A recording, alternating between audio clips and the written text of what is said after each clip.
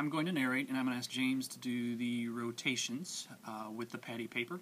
So we're going to start off with rotating point A 90 degrees clockwise around point B using the patty paper.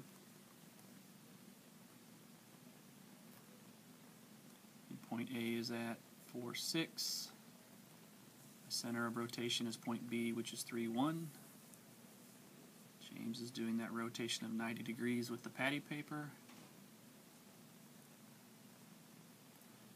And we can see that point A ends up, or A prime ends up at 8, 0. Okay, so now we're going to start with, or use the method that is used in the Unit 5 frameworks, in that we're going to translate, rotate, translate is how we can phrase that. So we're first of all going to start with translating the point of rotation to the origin. So he's going to label as A prime there. He's going to take point B and translate it to the origin. Okay. He's now going to rotate about the origin 90 degrees clockwise. And he's done that, and now he's going to translate point B back to its original location of 3, 1. And he can now show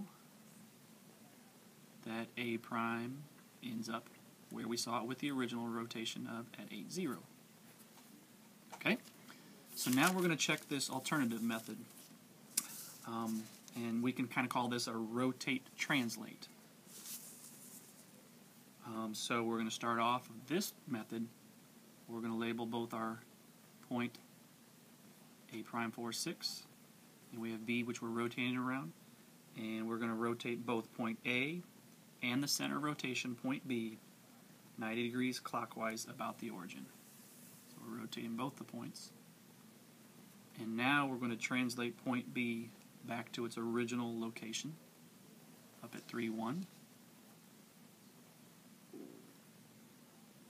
And as you can see, this also shows that this is a valid method to do this rotation of a point around another point that is not at the origin. Ends up at 8, 0 as well.